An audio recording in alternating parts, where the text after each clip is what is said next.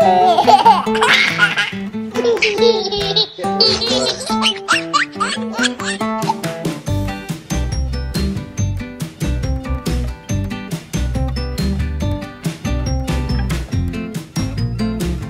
pretty sure I just damaged my rotator cuff trying to get Brad's backpack up here to get the vlog camera. What?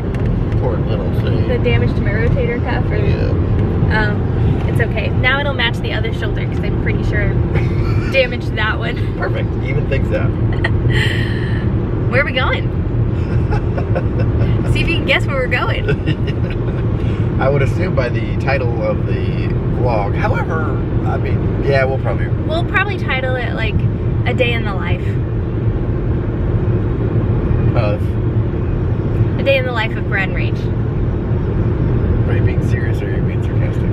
100% sarcastic. I was gonna say it's hard to tell. But this is like a, I mean, it's a pretty routine day for us. It kind of is. Headed to get a transvaginal ultrasound. I saw a meme that says, nothing says I care like a transvaginal ultrasound. That's a true story. They're no problem anymore. Now, let's show the vlog. This is actually light fog right here. Oh. Yeah, it's been a bit foggy. Feels a bit foggy. Is it foggy? It's fall, y'all. Fall in Missouri. We're in Barb's car, which is a Lincoln MKX, which is really nice and quiet, so that's nice. I wonder if by setting that up there, you're going to get a lot of road noise. Quite possible. Resonating through the camera. I'll hold it. I'm wearing the same colored shirt that I wore for when we found out about Berend Lyndle being twins. So it's my good luck mint colored shirt. Yep. That's funny. Very interesting long term. Oh, this is so good. Do you guys want to know why we're driving my mom's car? I'm really excited. We are 37 minutes away from our lives being changed. Greatness. I mean, our life. This is a big day. It is a big day. I mean, technically it's already happened in there. I know, but it could, I mean, things still could be really bad news. Things could be really good news, and things could be great news, but not in the way that we hope. You know what I mean? Right. So yeah, it's we're moments away from a really big moment in our lives. It just feels weird. It does weird. It's almost like the morning of your scheduled C-section, where you're moments away from being hugely pregnant to being not pregnant anymore and having one more child. Like, that's a big change. Yeah. We're driving my mom's car because the car seats are in our car, and she's taking him to preschool this morning. I think she's excited about it. Oh, I would hope so. It's fun. Yeah, she's like wanting to see their classroom, and she's probably just about to walk out the door now. Hopefully. Hopefully. I haven't got the ring notification. Yeah, so security system yet. By the way, it's really creepy that you watch us on that. Brad's Is it? Yeah. Is it creepy that I check the security camera? Well, because I always think after I walk out of the house with the kids, did I pick a wedgie, like as I was walking away from the house, or like was I picking my nose? I don't know. And you're on there. I wouldn't judge you, honey. Okay. Yeah, you're probably the least judgmental person I know. So last night. So feel free to pick your wedgie. Okay, in my nose. Just don't pick your friend's wedgie. In nose. You're hoping for twins. Yeah, I am. Okay. I think I'm gonna be heartbroken about the loss of an embryo. Oh, I'm sure you will, honey. Yeah, I don't want to think about it. Let's cross that bridge if we come to it. Okay. By the way, I've been toning my hair just by putting, this was the recommendation of Lacey, one of our technicians at work. Yeah. She said to tone your hair. I have this this really great purple shampoo. I'll link it below. Hey, there's a school bus. Hey, school bus. If you're a blonde, it's the best purple shampoo I've come across. And I've used a lot of purple shampoos in my life. But I love being a cool toned blonde, not like a warm. I'm a cool mom. I'm not like the other blonde moms. The warm, like orangey or red, not into that. I really like it to be nice and cool. And you basically basically just put this shampoo, the purple shampoo, in your hair while it's dry. So you use it kind of like a mask on your dry hair, and it tones it without processing it. It really works. She came into my office the other day and was like, yeah, I used to work at a beauty supply store. That's how I know about the purple shampoo with Rach. I'm like, I had no idea what the heck she was talking about. Seriously? Yes. Oh, that's really funny. Yeah. Oh. Like, oh, cool. Yeah. I know you don't care about my purple shampoo, so I don't let you in on the deets of my hair routine. I really appreciate it. You're welcome. Update. 7:27, just got the ring notification. They're on the way. On the way to preschool. Are you not gonna look at them? I'm gonna look at them. I'm driving. Oh, okay.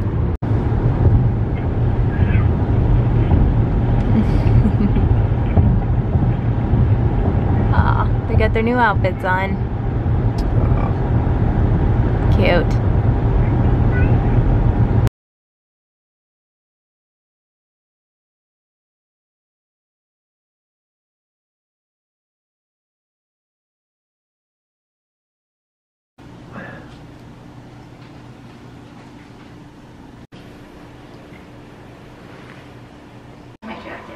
I don't know. I'm just gonna get naked. Hello, one of my old friend. Juan. They don't have a little dressing room in here. No. They did last time. Okay. Okay. Okay, I'll let you take your pants off. Okay. I'll just film above. From the waist up. Yeah, go ahead. Kidding. So, orders are, Don't tell anybody. don't tell anybody. Keep it guarded. I'm telling everybody. Because there's still a chance. How many are there? There's two. There's two. There's not three. No, there's two. A is much bigger than B. It's kind of exactly how Berend and Lyndle were at this point. And wow. Whoa. We've got You two. expected this. Of course I did. Why wouldn't it? I was about 50-50 in my mind. Two genetically normal embryos, a super host. There was no doubt in my mind. Gosh. It's gonna be a wild ride. Oh man. People are gonna think we are absolutely out of our minds. Well, they're not wrong. Let's get out of here. I shaved. I don't know. I think I slept on my hair wet since the last one. Honey, you look tired. Did you just wake up? Gosh. That's what the guy at the Taco Bell drive-thru said. So charming. Obviously, this is Brad Rach from the future. Actually, this will go live tomorrow, so. Hey. Hey. We're actually in the past now by about 12 hours. Exactly. Anyway, so we didn't really do a recap of like what went down and our feelings and all that good stuff. Right, it just kind of ended. And I didn't realize that until I edited that vlog today. Right. While I was on bed rest. Spoiler alert, I'm on bed rest right now. Surprise, it's twins. Surprise, it's twins is right. Yeah, I couldn't be more excited. Me neither, that's for sure. I would have been very sad and felt like we had suffered a loss while celebrating the fact, you know, if there was just one. It would have been a tough place to be. Yeah, I really feel for all the couples that transfer 2 embryos and then, you know, only one takes. Or transfer one and it doesn't take. Yeah. Yeah, that would very much feel like a loss, for sure. That's kind of something that we really talked about, like when we did our first IVF cycle and transfer, and it was successful, and we got twins. It's like you kind of have this remorse for, like, how did we get lucky and everything went perfectly when there's other couples that have done this 6 times and still no pregnancy. Yeah, or sometimes no embryos even. Right, yeah, exactly. It'd be Yeah. heartbreaking. It's like survivor's guilt, I think. Yeah, exactly. It's It's like all that money and all those Shots, injections and yeah. time. Ugh. So we really feel for you guys. And getting your hopes up and thinking this is going to be the time, that's just got to be so traumatic. And that's kind of what infuriates me even more about our clinic. Yeah. We'll get to that later, but yeah, so it was a big day finding out, and it was interesting because our doctor is very guarded about the potential for both He won't even call them a baby for both fetuses to continue to grow at an appropriate rate. Very guarded. He said, don't tell anybody. Don't go buy 2 baby carriages. It's like, okay, we're going to tell probably in the neighborhood of 100,000 people, like tomorrow. I guess this would be a good time to plug our Instagram if you're not on there. If you have an account on Instagram, we're just at Brad and Rach. Well, we need to do a couple of shorts on YouTube because we're going to do that as well. Yes. So we'll do that as well. So, but I couldn't be less shocked that both embryos took. I just knew it was going to happen the whole time. I guess it was because when our Dr. Slowey said it's 2 girls, instantly in my mind, we had a family of 7. And it felt complete. Yeah. Weird. I know. So you can't imagine now anything less. Right, exactly. Wow, that's deep. Isn't it?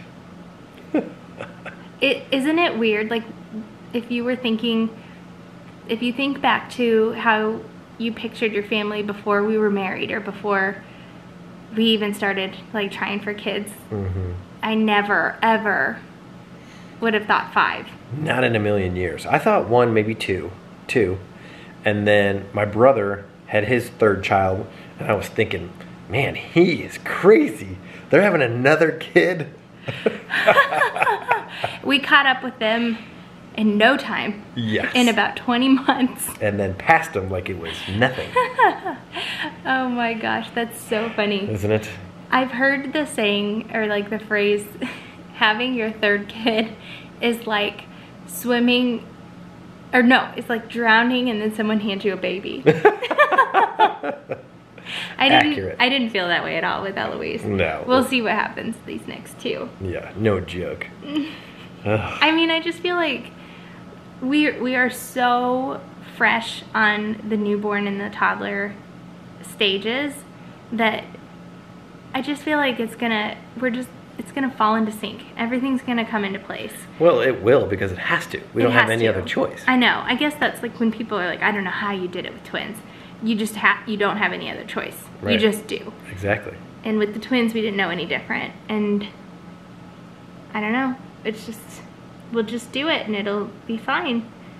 I was worried when we had Eloise too that I wouldn't have enough time to spend with the twins. I really feel like, especially if you're looking for quality moments over quantity, you can spend a lot of time with a child and not have any quality interaction. Right. But I feel like I've learned to hone in on those quality moments that you can have. You can have one-on-one time with each of the kids, even if you're the only one here with them. Most days. There's definitely days where it's hard, but I feel like in the last year we've learned that balance and we can continue that. Yeah, I think that's a great point. Thanks. Well, hit that subscribe button. You're not going to want to miss out why the heck Rachel is on bed rest, what happened there, and then obviously going forward. What the heck's gonna happen? Because we don't even know. We don't. All right. All right. We'll see you in the next vlog. Bye.